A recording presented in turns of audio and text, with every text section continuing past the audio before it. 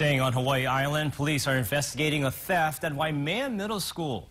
7 hens were stolen from its garden's chicken coop on Saturday, just 3 days before students returned to class.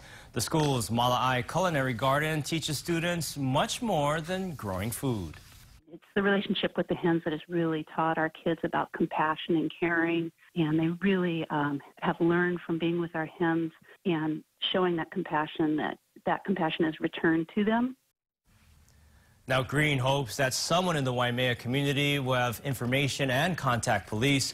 She says that security cameras will be installed this week.